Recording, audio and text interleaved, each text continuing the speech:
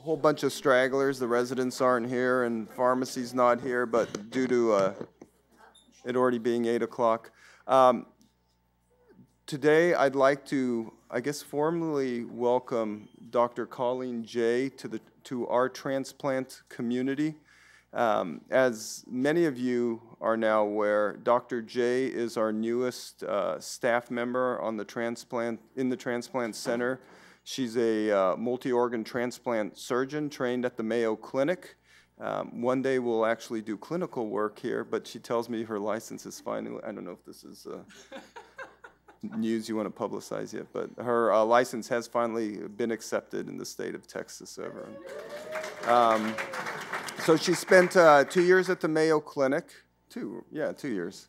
You'd think I'd know all this. I went over her CV with a fine-tooth comb when we were trying to hire her. General surgery at Northwestern in Chicago and undergraduate in Indiana. She is not a Texan. I think her trip here was her first trip to Texas. But she's already talking about wanting to obtain livestock and goats. So someone at my own heart, though, I got rid of my goats. So today, what was that? No heckling from the audience, please. As you see the title of her talk in regards to DCD liver transplantation, I'll just let her go ahead and get started. Thanks so much. So I won't introduce myself since he already did so much better a job of introducing me. I don't actually own a gun yet, so I'm probably officially not a Texan at all. But as said, we're going to talk about donation after cardiac death, or DCD liver transplantation, which has long been a pet project for mine, at least a pet research project. And what we're going to talk about is how to improve decision-making through a business model called best practices benchmarking. So I found that when we talk about DCD liver transplantation, I don't know if there's any way to shrink the slides. The top's at the bottom, but if not, we'll just persevere. I found it very useful to go ahead and define it, because I find even amongst transplant audiences, not everybody knows what we're talking about. So DCD, or donation after cardiac death donors, are actually the minority of the deceased donors we use in this country currently. Most donors come from brain death donors, whose hearts and lungs continue to pump blood to the organs until they're actually ready to be flushed. Different from these, DCD donors have also undergone a serious neurological injury, but they don't meet those very strict criteria for brain death. So in these situations, after the families decided to withdraw support, care can be withdrawn, the patient's allowed to expire, and then after a mandatory waiting period, the procurement process will begin. And because of this, these organs go through a different warm ischemia process that causes injury to the grafts and affects our outcomes. So to understand better about these organs, it's just throwing me off, sorry, that the slide's all cut. I don't know if it just needs to be pulled down maybe? Yeah, I'm not even sure. I think it's a compatibility issue with the... I thought it'd be useful to relay a piece of my own personal history. So after the very first talk I ever gave on the topic of DCD liver transplantation, my discussant was Dr. Jeremiah Turcotte. Probably most of you would know him from Child's Turcotte Pew Score. And he came up to me after the talk and he handed me this paper that he had written, as he put it, on a similar topic. That paper was from 1966, and I thought that was about the coolest thing ever. But the paper talks about a dog model that he had developed with an intraperitoneal circuit to help flush and cool the organs, to help improve organ quality. And after proving that concept in a dog model, he took it to humans, and he did procure 2 kidneys using this technique and transplanted those. And what's amazing to me about this is not that we had problems back then, but that anything worked ever. So out of those 2 kidneys, one of them actually worked right away and long term. And it did take more than an hour between when the patient expired to when the kidneys were flushed, as we think of it. Oh, I'm sorry. It's okay. Yeah. We'll make do. The other kidney didn't end up working, but to be fair, it was transplanted into an individual who had a failed transplant 1 month prior due to ABO incompatibility, so was likely sensitized. That was the right kidney, so short vein, 2 arteries, took them a much longer time to sew it in. So I think you could argue there was any number of reasons that kidney didn't work. But what we really want to talk about is livers. So of course we got to talk about, you can barely see him up here, but Dr. Tom Starzl. who notably did the first liver transplant. That first transplant was in 1963. And actually, the first 5 transplants were with less than stellar outcomes. I think the longest survivor of those 5 was about 22 days. And certainly, if you had outcomes like that today, CMS and UNOS would come in and shut you down. But people persevered and figured out how to get better. And he had his first long-term success in 1967. This paper was one he published that talked about these issues they had with allograft quality, again, because the organs weren't being perfused during the time they were being procured. I always thought Dr. Starzl was a very formidable and intimidating early pioneer of transplant, but I have to say, this is actually a picture, now that you can see it super great, of him presumably arm wrestling Dr. Najarian, and in my book, I would put my money on Najarian here. So there was a recognized need or problem that we needed better organs, and there was proof that organ transplant could save lives. So in 1968, the Harvard Committee got together, they defined brain death, they set the criteria for it, and it was actually enacted into law in 1981. I thought I probably should put a picture of some Texan president, like LBJ or someone like that, but I figured best I could do was Ronnie Reagan, who was responsible for enacting this law, and I figured at least he was a Republican.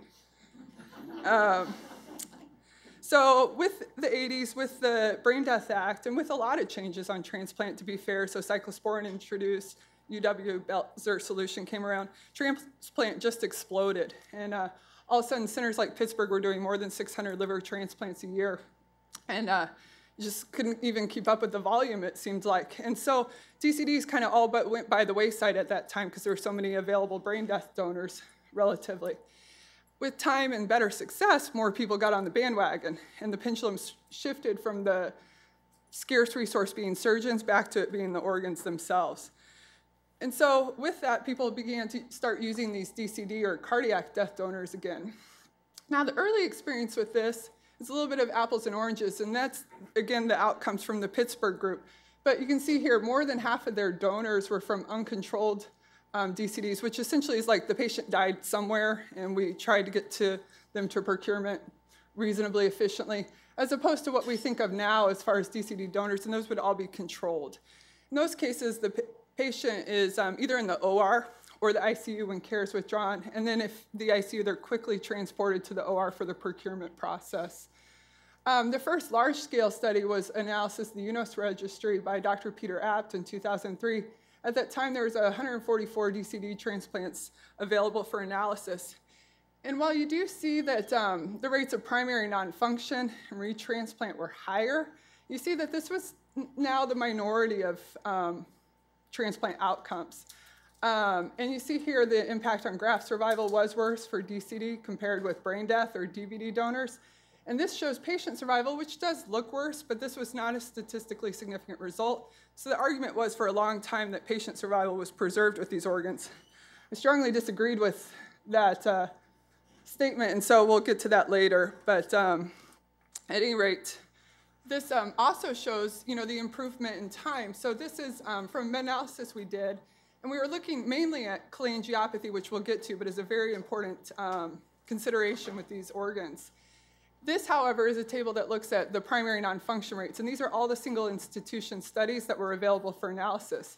And while technically it does show that primary non-function was higher with DCD, thus favoring DVD transplant, it was largely due to this one center here, which A, contributed a huge weight to that score, and also had a lot of these outcomes in those livers. This is, again, from the Pittsburgh group, kind of one of the early pioneers, and in their paper, their mean cold time was 11 hours. Hopefully, by the end of the day, I'll convince you that's just too long to be suitable for these organs. So over time, there's certainly many more publications that continue to show an impact on graft survival with the utilization of these organs. But then trying to understand how that impacts patient survival, it seemed to me that if you're retransplanting more patients, it's not fair to say that patient survival wouldn't be worse, since we know that retransplantation is associated with mortality risks. So we decided to reanalyze the registry data, and now the UNOS experience had about 1,100 DCD donors available for analysis. And so we looked again at patient survival. What you can see here is that the curves look very similar to that earlier paper by Apt, but now there's enough power to detect a statistically significant difference. We also wanted to understand if there may have been a learning curve and outcomes were getting better with time. So we broke it down into the early and late experience and looked at it this way. But what we found was no evidence of a learning curve in terms of patients transplanted in the later time period essentially had the same survival as patients transplanted in the early time period. So I kind of alluded to this before, but this is all related to what's been called the bugaboo of DCD liver transplant, which, like Dr. Angel last week, I too am intrigued by words that I don't really know what they mean. So I had looked it up when I was preparing this talk, and it turns out it just means an object that we fear, and it's a hobgoblin. So for DCD liver transplant, it's definitely this ischemic cholangiopathy problem. This is actually a picture from an ERCP on a patient who had ischemic cholangiopathy. You can see this diffuse intrahepatic stricturing. And this would be a cast that was removed from their bile duct, which is like extra gross when you think about having all that debris in your biliary system. The problem with this is because it's not a focal lesion, it's not really amenable to easily to intervention such as ERCP and stenting or even a surgical revision. And so often the only way to cure the patient then would be to retransplant them. Looking at how everyone was doing with this, we did this meta-analysis looking at single institution experience. What we saw is most people had significantly higher rates of this in their DCD patients, thus favoring DBD transplant. It's associated with the overall increased odds of more than 10-fold for DCD transplantation.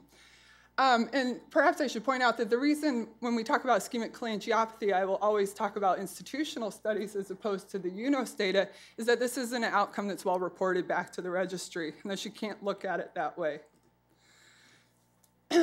So we also then looked at what was the impact of having this complication in terms of misery or morbidity for the patient, and we looked at resource utilization. So take my word for it, you know, it does have worse graft survival and higher retransplantation.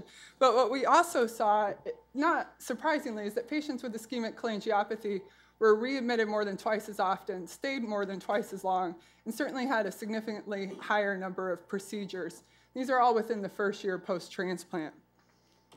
And probably not the most shocking research I ever did, but we did look at the costs associated with this. What we did is looked at 1 year post-transplant institutional costs. So just looking at hospital costs, we saw that the cost after DCD transplantation was much higher compared with DBD. We also then looked at this again after adjusting for recipient possible predictors of increased costs, so older patients, higher MELD patients, patients who were in the ICU or in the hospital at the time of transplant. And since DCD transplants tended to go to healthier and younger patients, we actually saw that magnified the cost difference once we had performed that adjustment. When you look at this impact on costs according to people who had the complications, you can see even more so this difference in cost with a 50% increased cost if you had cholangiopathy and a twofold increased cost for those patients who were retransplanted. This is all within the first year. So usually, by this time in the talk, somebody out there is probably wondering, well, why would we use these livers at all then if I've hopefully convinced you that we have a lot of problems with them? And this was so much better before, I swear. But this schematic, in this schematic, it shows the entire US wait list. So each of these little guys here represents 100 people on the wait list. And this then shows how many patients actually get transplanted each year in this country.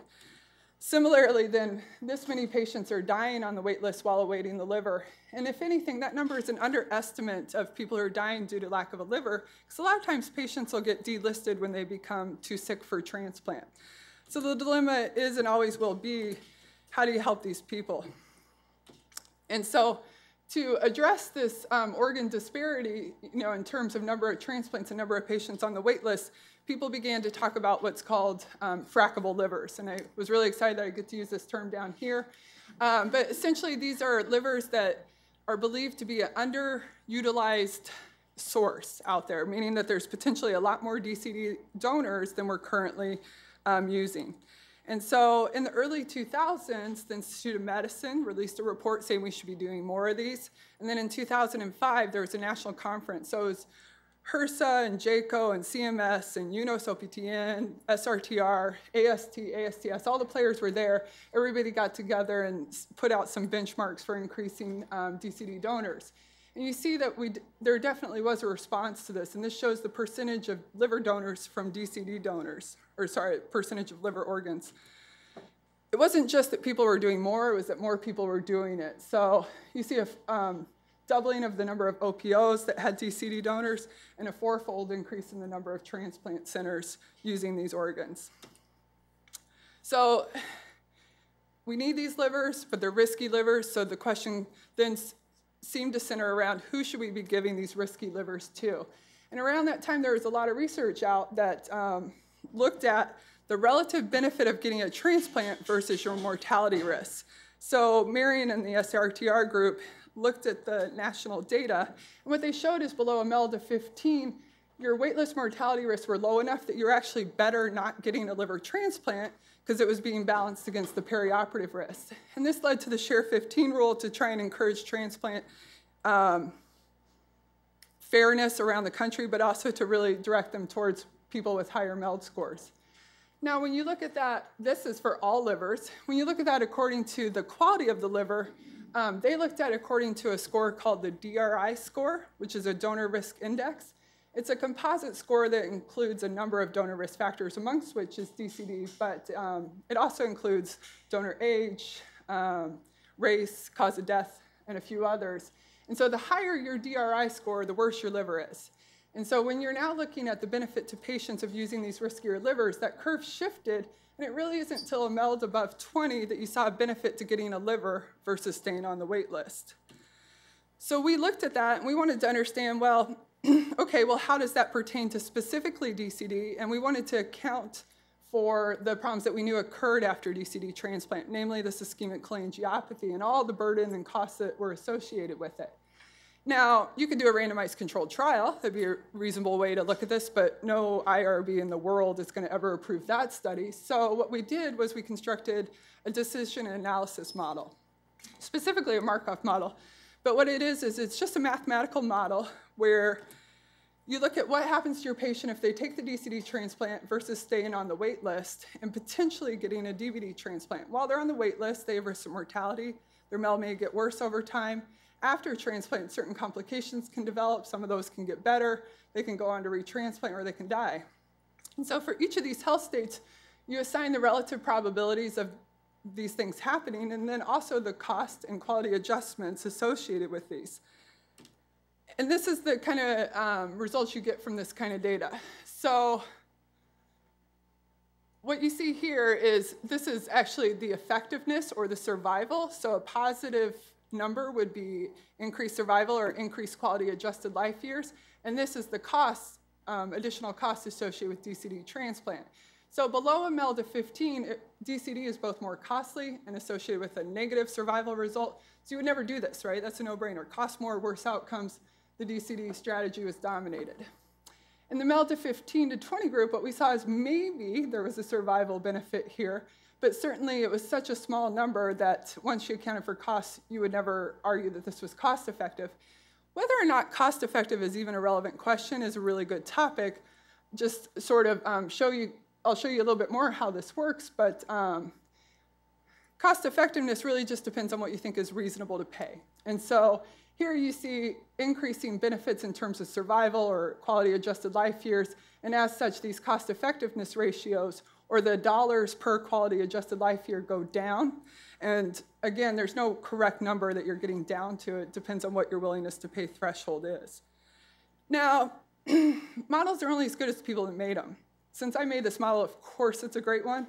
But seriously, it's, when you're making these models, you have to come up with a number of assumptions. You have to populate it with all you believe is the best data about the probabilities, the utilities, and costs. And so the better the data you have go in, the better the data you have come out, but you're kind of limited by your realities.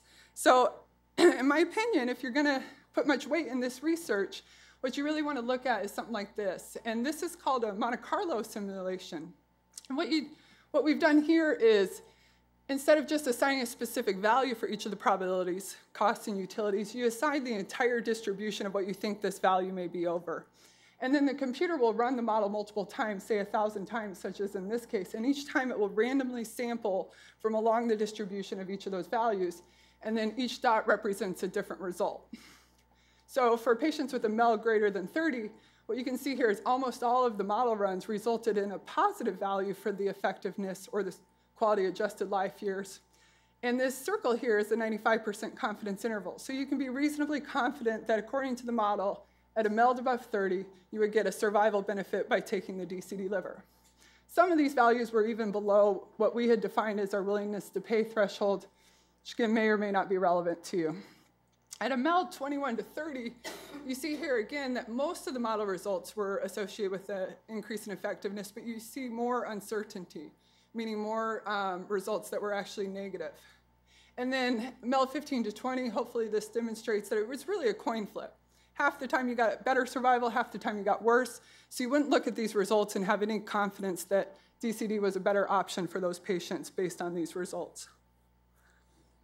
So what we thought was valuable was all this sort of pertains to there being a uniform probability of getting a DBD liver transplant. But that's not the reality in our country. And so in case anyone doubted the regional variation, we constructed this map based on UNOS data. And this shows the 30-day probability for receiving a DBD liver if your MELD was greater than 20 according to what region you're in. So the poor folks in New York and New England have about a 10% chance in the 30 days of getting a DBD liver. Where you want to be is you want to be in the Southeast United States, because there they see about a 40% chance. We're right here, obviously, and I came from region 7, so pretty similar in terms of, high demand, low supply, or at least relatively. And so then to understand where your patient fits on this, you look at your probability of getting a DBD transplant, and you look at along this line. This is a one-way sensitivity analysis, and say, okay, for my patient, say here, who has a 40% chance of getting a DBD transplant if their MELD's greater than 20, because I'm in the Southeast, they're better off not getting the DCD and staying on the wait list. That was sort of where we got to with this idea of who we should be giving these livers to. But the one dilemma for me was always that there was certainly still also a lot of literature around this time that was saying, well, that's great.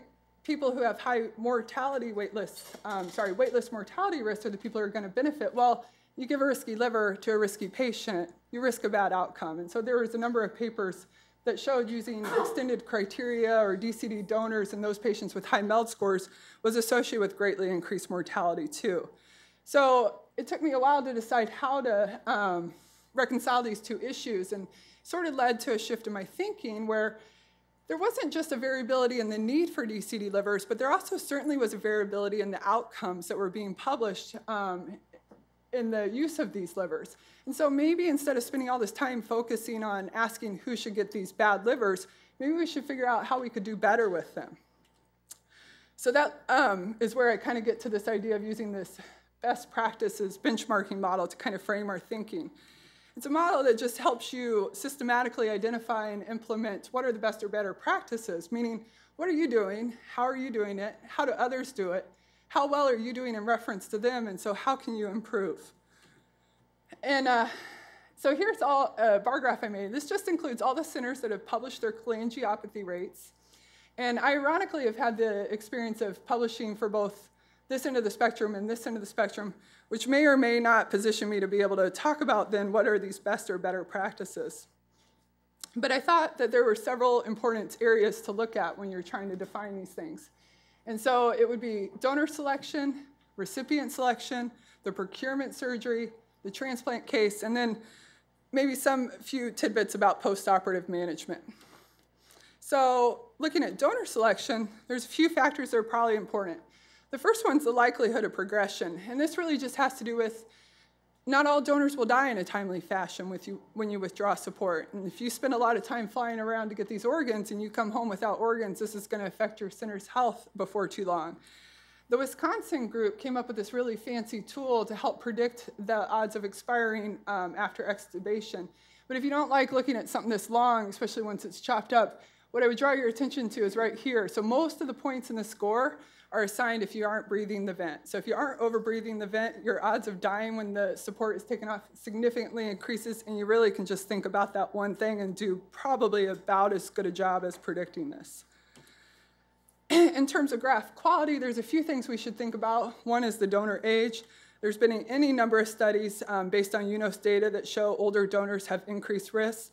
And this was from one of our own studies, and we looked at older donors and DCD donors and what was the combined risk.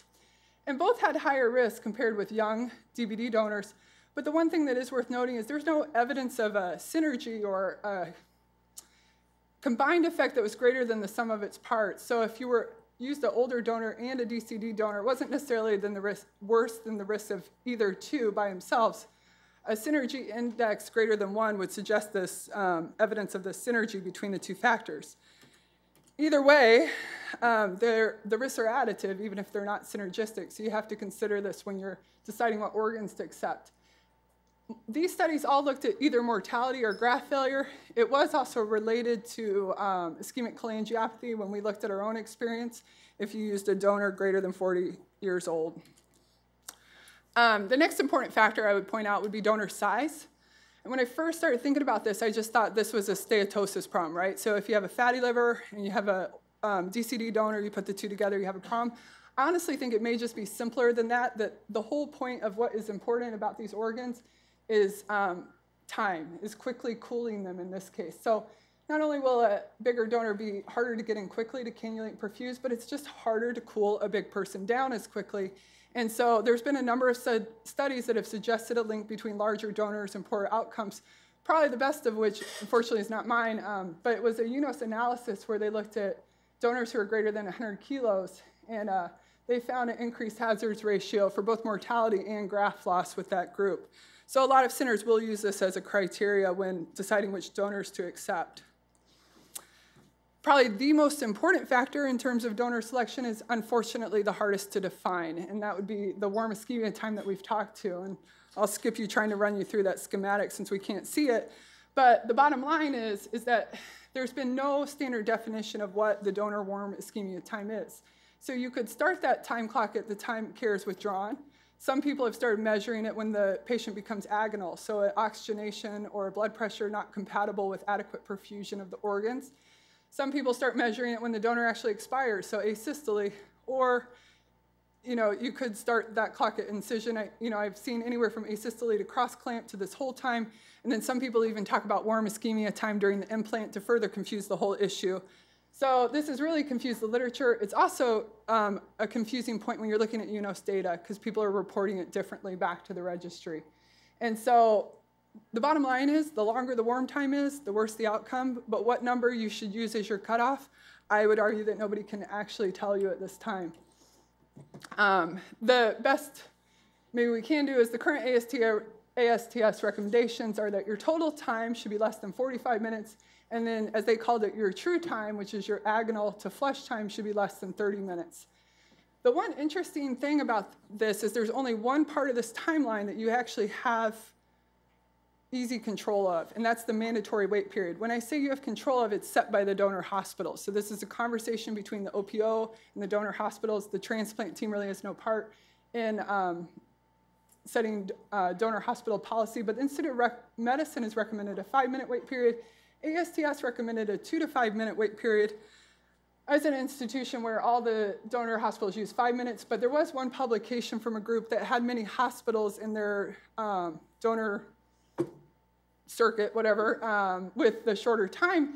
And in their experience, they didn't think the withdrawal to asystole time was different. These are patients who did not have ischemic cholangiopathy, and these were patients who were. But they did see a difference in this asystole and cross-clamp time. Same group of surgeons, so essentially incision and cross-clamp should not have been different between the two, but they did comment in their paper, although perhaps not in this table, that this difference in time was the 2-minute hospitals versus the 5-minute hospitals. So I think that's probably the most important factors for donor selection. When you think about recipient selection, there's a few things to think about. So not too shockingly, recipient age is a predictor of mortality. But what I guess is interesting is not that there's been a number of studies that have showed poor outcomes in older recipients, but that there is some evidence that maybe doing DCD transplant in older patients has a synergistic effect in terms of increased risk. So here was the risk in older recipients. Here was the risk of using a DCD in younger. And when you put the two together, it was greater than the sum of its parts. You can see that here by the hazard ratio is more than these two added together, and the synergy index is greater than 1. As far as other things to consider, MELD score is obviously an important one. This one became easier with SHARE 35, right? So below a MELD of 35, maybe worth considering these donors, and above 35, with any luck, your patient should get offered a quote-unquote good liver or DBD liver in a timely fashion. And then certainly there's been many studies that have showed an increased risk in higher MELD patients. There is at least one study, which is a very pro and heavy volume DCD center, and they did find good outcomes using DCD transplants in many of their patients, including their ICU patients. It's a pretty small study, so I can't argue that they've proven anything, but it is interesting. The other thing that's important to consider, and this again goes back to the single most important factor about DCD transplantation, in my opinion, and that's time. So what you want to do is minimize cold time, and by that I'm saying you should avoid anything that's going to prolong your hepatectomy. So not doing this in retransplantation patients is a relative contraindication. And then really you're just trying to avoid any kind of complicated anatomy that'll slow your transplant operation down. So patients with extensive portal vein and mesenteric venous thrombosis, these are probably not the best candidates for these livers. A lot of people have worried about DCD transplant for HCV patients, but the data's been back and forth. And so there essentially were studies on both sides. Here's a UNO study that showed that the rates of graft failure were higher in their HCV patients. There was another UNO study that showed no interaction between HCV and DCD. You can see that in these Kaplan-Meier curves here. There was an institutional experience, a pretty small experience. They showed that DCD into HCV was far worse than DCD into non-HCV. They saw higher rates of histologic recurrence and more severe HCV.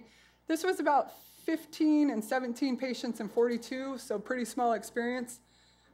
A bigger study that is not humongous, but certainly much larger, based on a matched cohort, didn't show any differences in these three groups. And they did have protocol biopsies to look at, which they did, and commented that they didn't see any difference in the fibrosis progression in terms of the HCV recurrence between the DCD and the DBD patients.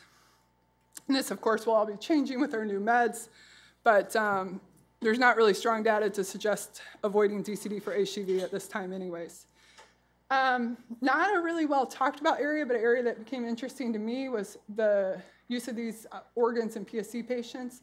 So my own most recent experience analyzing DCD data based on single institution data, almost all of the cholangiopathy outcomes were in PSC patients, about 3/4 of them.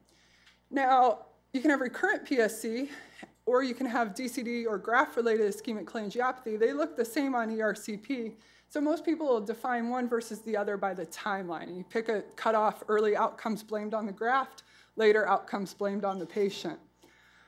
We chose 6 months in our timeline, but as far as other literature on this topic, there really hasn't been any reported literature suggesting or proving that you shouldn't be using DCD livers in PSC patients. Some have suggested avoiding them.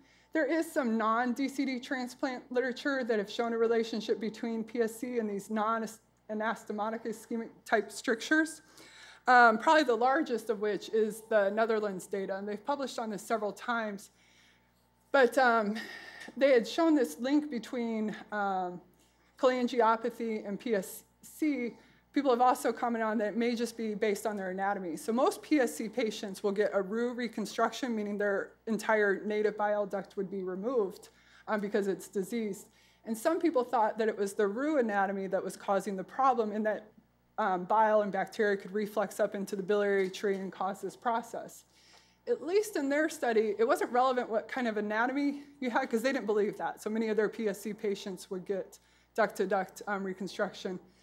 But what was the problem was whether or not they had PSC, meaning about a 30% risk. This is non-anastomotic strictures, same as ischemic cholangiopathy, versus 15% risk in the non-PSC patients.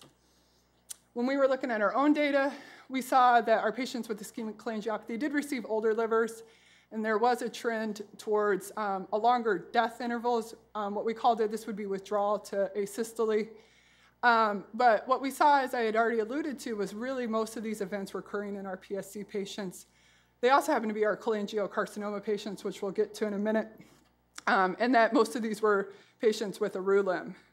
So to try and parse out which is which, we had 7 patients with cholangiopathy, so 70% were PSC patients or cholangiocarcinoma patients. There were also RU patients. There was 2 in the group that were HCV, and they happened to have duct-to-duct. If you look at all the PSC patients as a group that got DCDs, 80% had a RU reconstruction, and in 20% we actually did duct-to-duodenum rather than a RU limb. And there was no cholangiopathy for whatever it was worth in the duct-to-duodenum group. If you looked according to the biliary anatomy for the DCD patients, if you had a RU, there was 33% that developed cholangiopathy versus 6% in the duct-to-duct and 0% of the duct-to-duodenum. In that experience, if you got cholangiopathy, it had a huge impact on survival. 50% of these patients were dead, essentially here within 3 years.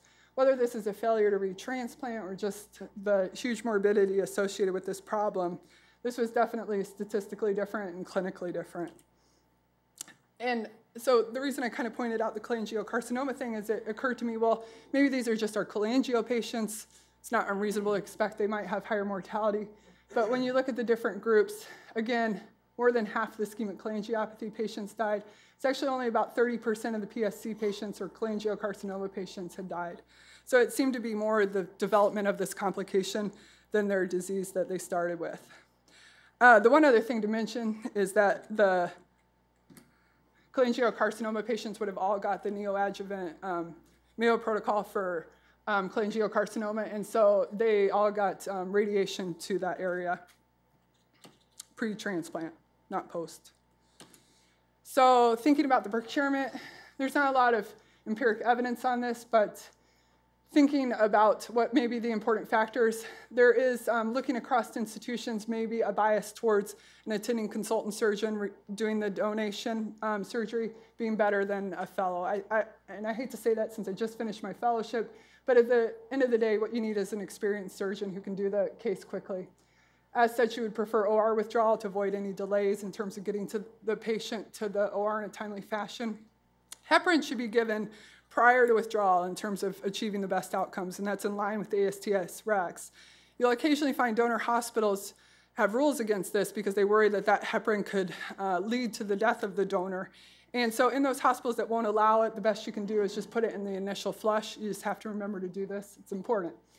I only know of one center that was routinely still using pre-mortem femoral cannulation in recent years. And there's no real evidence of benefit. In fact, they're on that bar graph, they're one of the centers that have the higher rates of cholangiopathy. So there's no evidence that this works in terms of improving flushing or graft quality of the organ. You need a fast incision to aortic cannulation time. And the data I just showed you, the institutional data, 65% of those had an incision to cannulation time of less than 2 minutes. So fast is good. The other thing you have to remember to do is vent early. You don't want to let the liver get engorged. Some people do a portal vein versus IMV cannulation. Most people do a portal flush as well as aortic. I don't think it matters which. And then you probably should clamp the aorta somewhere. It's really more important that you're flushing the organs and venting the organs. But if you figure out somewhere to clamp the aorta quickly, then you save a lot of your solution going up into the chest. Ice is important, and biliary flushing early is important. It's not exactly well proven in the science yet, but most people believe that the biliary stasis in the biliary tree during the procurement process leads to injury of those epithelial cells and is related to this problem post-transplant. Yeah. Please describe biliary flushing, what that means. Yeah, so I would usually just cut open the gallbladder, stick an asepto in the gallbladder, and flush it with saline after you divided the bile ducts. So as soon as you get your vascular flushes going, in a DCD case, you're going to do that. In a DBD, where you're controlled and you have more time, you can do that long before you even No one's flush. describing some different techniques. So the guy from Ochsner, Dr. Lass, flushes the biliary tree whenever he looks at it, right? So he does it in the body, he does it on the back table, he does it during the recipient operation. Every time he looks at the bile duct, he tries to flush it. But as far as like a pressure perfusion or something fancy like that, I've seen a lot of talk of that with respect to the hepatic artery, not so much with the biliary tree. And we'll allude to the artery options in just a second, but there's no good science behind any of those. As far as flush solution, there are a few papers that are important to consider. So somewhere along the way, someone said, well, HTK's got to be better because it's a low viscosity solution compared with UW. It also instantly is cheaper. Some people like that. There was a big study from the Indiana group that said it was better. This, to me, is not the best study, though. So this grouped all ECD livers together. So old donors, fatty donors, and DCD donors. And actually, only a minority of them were from DCDs. And when they compared outcomes, their UW group was historical. So they basically did a bunch of procurements with UW, switched over to HTK, and then compared the later experience to the earlier experience. And when you look at differences between the early and late, they had a lot longer cold times in that historical cohort, too. So what they commented on is that there was less biliary stricturing in the HTK group, but this result wasn't significant. And then ironically, they didn't comment on the fact that their graft survival was lower, as that was also not significant. To me, this was a better study. This is just my opinion, I guess. This was the UNOS registry analysis. They looked at, this group actually looked at HTK versus UW outcomes for all sorts of transplant. But in their paper on liver transplant, what they found was higher risk or higher hazard ratio for patient survival in the HTK group. And they also repeated that analysis, not just adjusting for patient factors, but also adjusting for center, and found that that remained a significant factor. So arguably, of the little research that's been done, UW is better for DCD livers than HTK. Not everybody's going to agree with you on that. That's just what we have so far. And then people have tried any number of things, and this kind of gets to what we're asking about, but this is all related to the artery. So some people have tried using TPA in the artery, either during the donor surgery or the procurement surgery or on the back table. There's not a lot of good evidence. Probably the best study didn't show that it was necessarily helpful, and they did see higher takebacks in their transplant patients because of post-op bleeding. Some people have tried using phentolamine, which is an alpha blocker, to kind of open up the microvasculature and protect the liver. But there's not been any real clear evidence come out of that. Some people are using pressure perfusion on the back table. There was one study that said it was better. They had some significant other differences in their cohorts, though, such as donor age. Sorry, this was, I think just a handbag kind of pressure perfusion. And then some people have tried machine pulsatile perfusion, which we use a lot in kidneys, especially DCD kidneys, to reduce rates of DGF.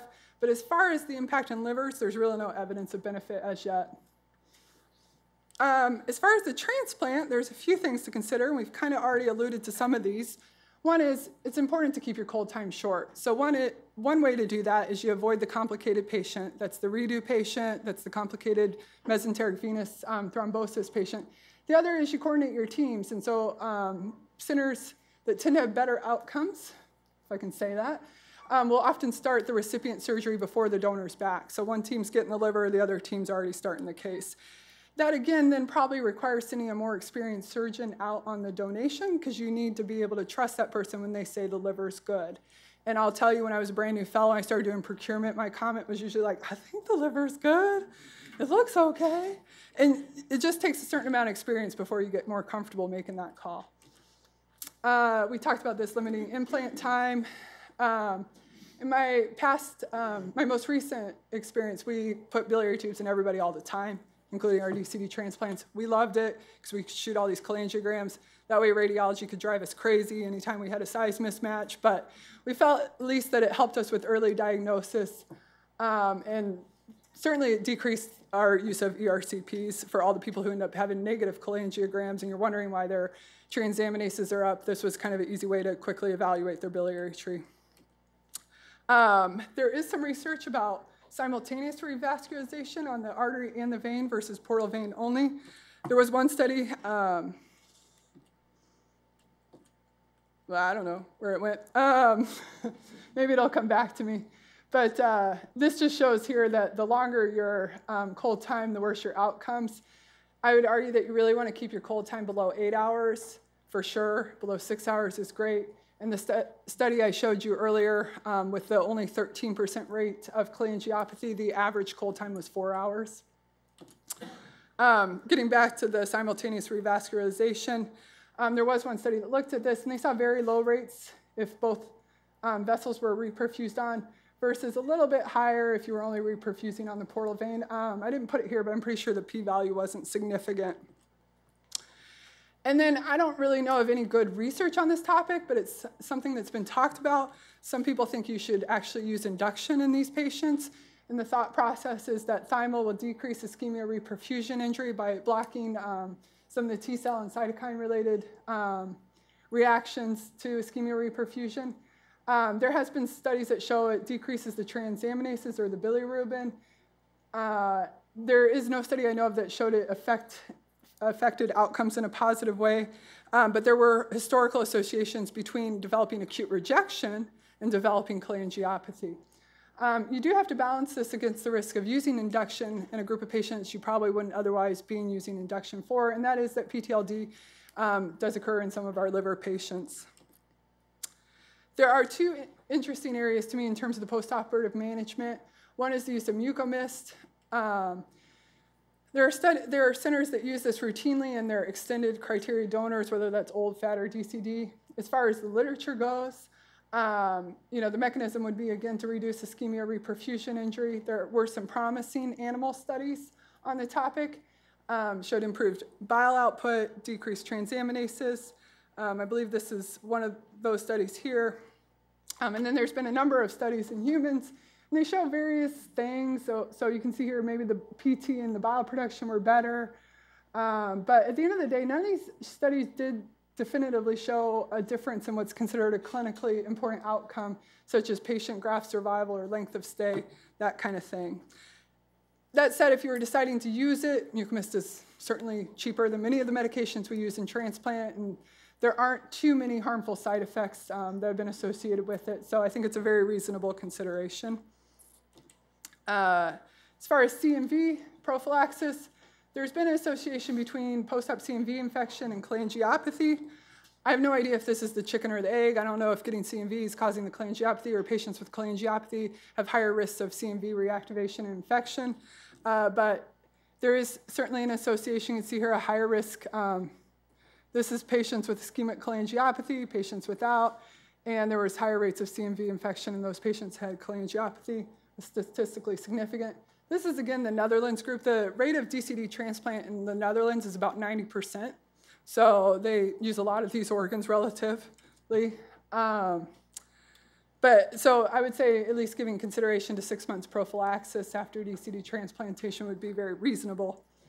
So in terms of using the findings, we talked about donor selection. So best predictor of whether or not it's worthwhile to go look at the organs is overbreathing. If they're overbreathing, it's at least much more likely they may not progress and you may be wasting your time.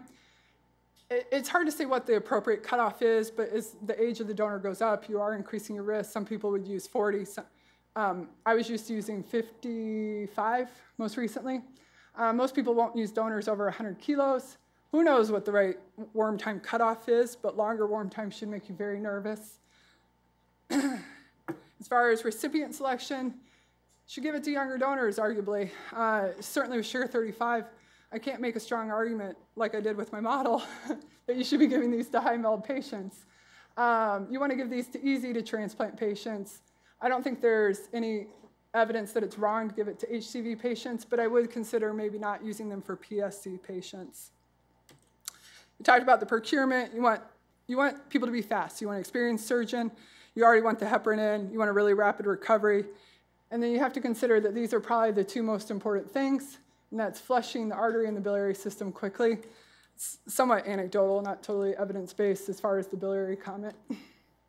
And then transplant, again, limit your time. So goal should be less than 8 hours. I'd say less than 6 hours. To do that, you got to coordinate things. You should consider simultaneous revascularization, biliary tubes if you're not against it, and I don't know, maybe think about thymo. And we already just talked about these. So if you want to remember one thing, if you want to do DCD liver transplantation and with successful outcomes, what you got to think about is time. You got to keep the time short. So keep the donor time short, keep the cold time short, keep the recipient time short, and then if anything else, the time the donor spent on the earth. So, and I'm happy to take any questions. Describe the Mayo's technique for biliary tubes. So we would put it in through the donor gallbladder. So we remove the donor gallbladder, so in through the cystic duct, and just secure it there. We'd secure it with a Vicryl stitch and a hemorrhoid band, so we actually just pulled it out at the bedside 21 days later. You try and put your tube across your anastomosis. That lets you shoot a cholangiogram. Five French biliary tube, or sorry, pediatric feeding tube. We would do a post-op day 7 cholangiogram and a post-op day 21. If those guys stack vials post-op? Stack what? Every day take a sample of bile, No. put it in a... No, we just took pictures.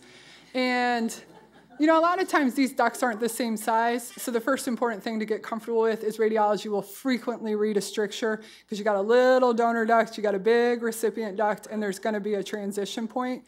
The main thing was to look for leak, and then also let you see the intrahepatic biliary tree and what's going on there. And then if you had clinical evidence of a biliary obstruction and it looked like you had a stricture, then maybe you'd start to listen to radiology. So radiology was shooting the 21-day cholangiogram. You guys weren't doing it at the bedside of the clinic? We didn't either by the bedside. It's the Mayo Clinic, sir. I joke, but they went to radiology for both. And so no complications, no... From the biliary tubes themselves? Yeah, pulling them out at day 21. Versus Very rare.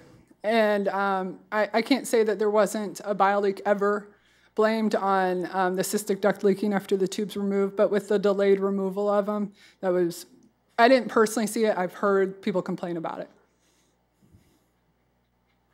So. Just about. I mean, you had to have a donor gallbladder, or at least be able to identify the donor cystic duct, which you pretty much can't do if they've already had their gallbladder removed. And then if they didn't, sometimes we'd put it through the recipient cystic duct, so we do our anastomosis above that level, put it through recipient cystic duct. Your tube isn't across your anastomosis that way, but you can reflex the dye up into the biliary tree, and you can still see stuff. So. And you did it with what you did the ruse too, same thing? No, they had this little jibber jab that they do with the ruse most of the time. So if it was a living donor, not so much. Those just got stents. But in a deceased, I don't know why it's different, but in a deceased donor roulim, we'd like Witzel, a different kind of tube, up their roulim and into their anastomosis, across their anastomosis. Although we were more likely to get frustrated and not always do that. And touch some loops then? I don't know what that means. He just wants to sound smarter than me.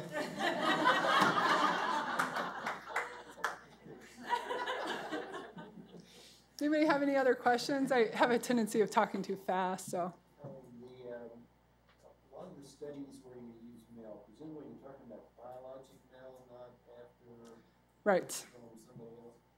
And did those with hepatocellular carcinoma with extra male points, did that sort of hold true that they were basically low male patients versus ones that had their liver blasted with PACE or RFA or a bunch of other stuff? So I didn't show it in my Markov model, but we did do a look at the HCC patients. And what we looked at is HCC with exceptions and HCC that weren't T1s without exceptions, so more beyond Milan. And the HCCs without did well getting a transplant. The HCCs with were better staying on the list and getting a DBD because they had good odds of getting a DBD.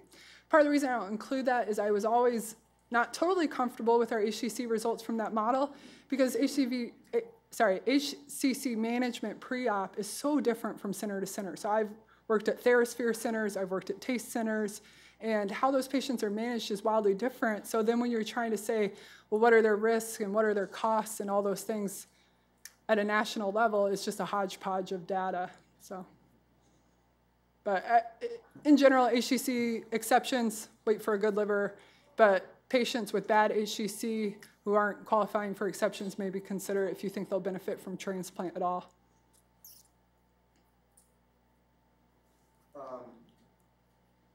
Totally aside from the liver, some of this extrapolates, I'm assuming, to kidney? So I have not personally done any research about DCD kidney transplant.